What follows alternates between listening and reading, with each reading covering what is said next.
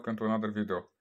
On this video we have the Xprog clone version 5.55, originally AliExpress, eBay, or I don't know, wherever you find these clones. I will program this one with UPA, and maybe you notice from the title we will make upgrade from this version. We will try to make upgrade to version 5.84. okay, I don't go with you or showing you this procedure because I do have a video with a full rework of this programmer and also how you can program this one. The most stable for this it's UPA, but you can use also other programmers. It is not necessary to have UPA. Okay, we have a video over there and I don't lose the time explaining you this.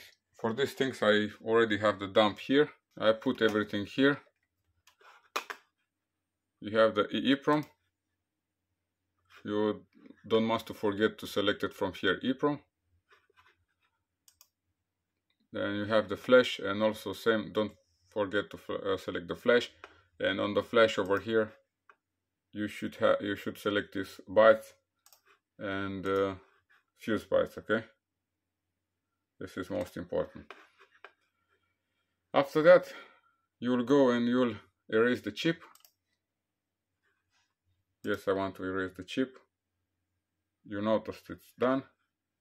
Similar procedure you will do on the EEPROM. Okay, erase the EEPROM.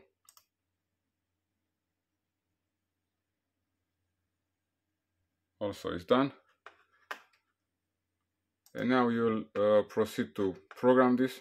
And it's also similar with another one. First the flash. You have selected the flash here. You will select to program the flash.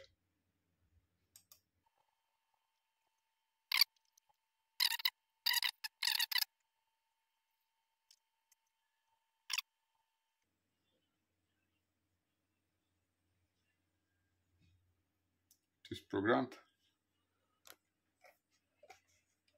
Now we move to EEPROM. Similar procedure.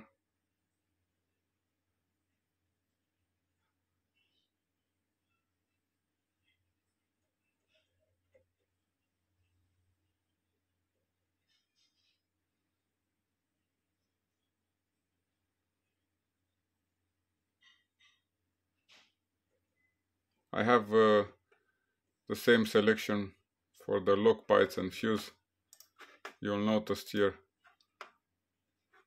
it is from version 5.55.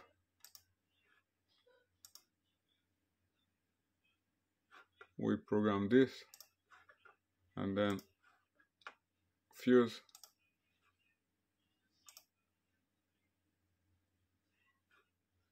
It's everything programmed with success.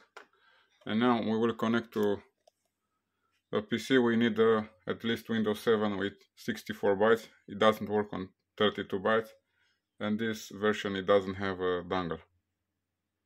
And let's see if this firmware update bring us new authorization on our clone.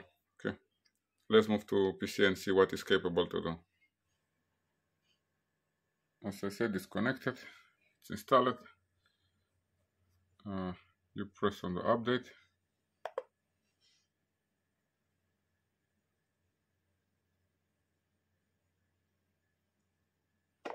And these are the authorizations. You noticed you have two more than oldest one. Oldest one have only 4.